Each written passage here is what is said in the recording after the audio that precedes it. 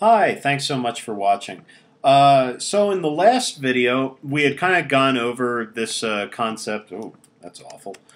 We had kind of gone over this concept of beaming together notes, and I was kind of talking about in the past few videos we've been showing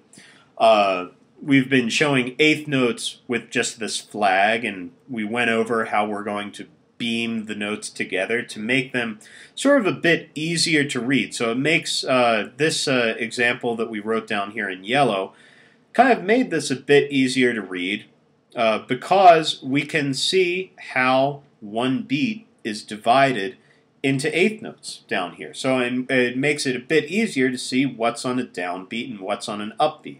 So in this video, what we're going to do is we're actually going to take this example that we made in 4/4, and I'm actually going to I'm going to erase this one for right now. Get rid of the beaming. Actually, you know what? I think this might be easier if I just remember what I wrote and we start over again. So, going to write down our example again, and this was in 4/4 time. So we had, in the first measure, we had a quarter note, then we had two eighth notes, which we're going to beam together, and then we had, I believe, a half note. Then in the next bar, we started out the bar with 4 eighth notes, which we're going to beam all together. Or else, actually, no, let's beam them together 2 and 2 instead of, we're not going to beam all 4 of them together. We're just going to beam 2 and 2 together so that we have a real clear subdivision of beat. And then we add a quarter note. Actually, before I lose track of it, let's just beam these all together. And then we had, to finish us out, we had 2 eighth notes beamed together. And so now we're going to, like we've been doing in the past videos, let's, if you want to right now, pause the video and try writing this down on your own and putting numbers under all the beats. Now would be a good time to pause it because I'm just going to jump right into numbering these. So on our first beat, we have this quarter note, so that would be beat 1. Then we've got 2 eighth notes, and we start beat 2 with that eighth note right there. And maybe I'll write in kind of my ampersand. Actually, no, I'm just going to leave this end blank. So we start on beat 2, and then we have the upbeat of beat 2. And then we go on to beat 3. Beat 3 starts with this half note, which we hold into beat 4. And that's our first measure. Now we move on to the second one. So beat 1, starting with that eighth note right there, like that. And then we've got our second eighth note right here. So these 2 eighth notes fill up beat 1.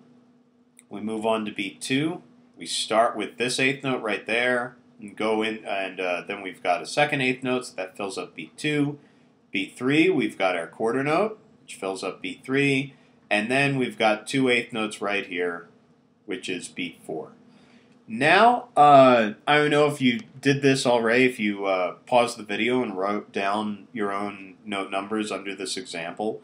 But now what I'm going to do is I'm going to draw in everywhere we have an upbeat. And actually, I'm going to, for the eighth notes at least, I want you to draw the down arrow for the downbeat and the up arrow for the upbeat. So if you want to pause the video again, I'm going to jump right into that right now. So this eighth note happens right on beat 2, so that's going to be the downbeat. And then our second eighth note happens on the upbeat of beat 2. So we get an upbeat right there. Then we've got just downbeat in there, and just downbeat on beat 3, so we're not going to worry about that. Then on beat 1 of the second measure, we've got our downbeat. on this eighth note right there. And then we have our upbeat, the and of 1. So that's what you would call this, the end of 1. So then moving on to the second beat, we've got our downbeat on beat 2. That's this eighth note right here, and then our upbeat on beat 2. Then beat 3 is just a downbeat, and we're not going to worry about it right now because it's just a quarter note, and hopefully you've got a good grasp on how you would play those. And if not, you can watch some of the videos in the earlier on in the playlist where we've got a bunch of examples. And then beat 4, we have our downbeat on this eighth note, so downbeat. And then the last eighth note of this example is our and of 4, which is our upbeat. So now let's try to just, I guess, sing out this example. I'm going to put our metronome back on. I think this might be a little fast. Might be. It's not, I don't mean to say it's probably, the right speed for you for this example. It might be a little bit fast for me to try to follow along with the mouse, I guess. But anyway, let's, I might slow it down just so I can follow along with the mouse. Okay, so there we go. So here we go. 1, whoop, didn't mean to do that. 1, 2, 3, 4.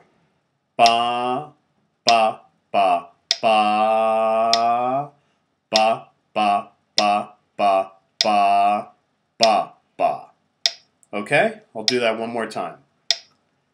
Ba, ba, ba, ba, ba, ba, ba, ba, ba, ba, ba.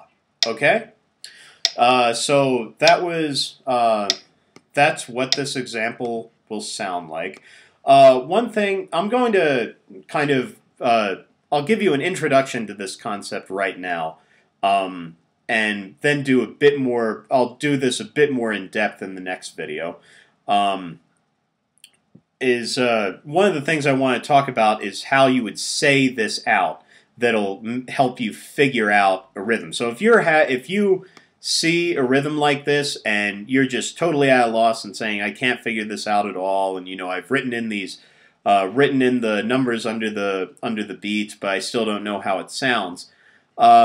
This is kind of one of the things that'll help you, I guess, get the sounds out. And when you is just to say out the rhythm. So to say 1, 2, and 3, 1 and 2 and 3, 4 and, like that. It sometimes helps kind of keep your head in the game a little bit, so that you're saying and on the upbeats, and then you're going to sort of label each of the downbeats, 1, 2, 3, or 4. So I'm going to do that real quickly with this metronome on. So here we go. 1, 2, 3, 4. 1, 2, and 3. 1 and 2 and 3, 4 and. Okay? And you'll notice I only said 3, I didn't say 4 here because we held into 4, so I don't want to re-articulate that. We'll do this one more time. 1, 2, and 3. 1 and 2 and 3, 4 and. So that hopefully, that's a kind of a nice little trick, a nice little thing to do that'll help you figure out a rhythm that you might just be having trouble with, is to sort of mark it like that. And I've actually got a couple other tricks like that, and probably I'll do that. I'll show you those in the very next video. So anyway, thanks for watching, and I'll see you soon.